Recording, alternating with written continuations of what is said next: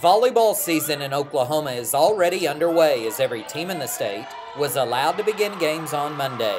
The OSSAA's Mike Clark met with the volleyball coaches in Tulsa at the Oklahoma Coaches Association Clinic a couple of weeks ago, and the enthusiasm for the sport is at an all-time high.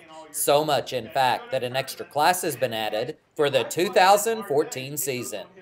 Of course, I've been in the game forever, but I started, there were 43 teams in the state, and now I think we're somewhere around the 130 mark. And we've added a classification, so now we have 4 classifications in volleyball versus 3 that we've had for the last 15 years or so.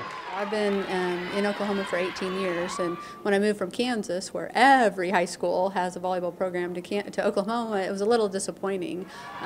But every year we're adding schools, and schools are loving it, and the girls are loving it, and definitely a sport that's on the rise. I think it'll be a very good thing. I think that everybody likes to win, and everybody likes to have success. So hopefully it'll give a whole nother set of kids and schools to taste that success, and we've all heard success breeds success, so that's what we're going for. Some of the smaller schools now will have a chance to compete for a state title. They felt a little slighted in these years previous, but the more we expand the classes, the better we have chances for smaller schools to go to state tournaments.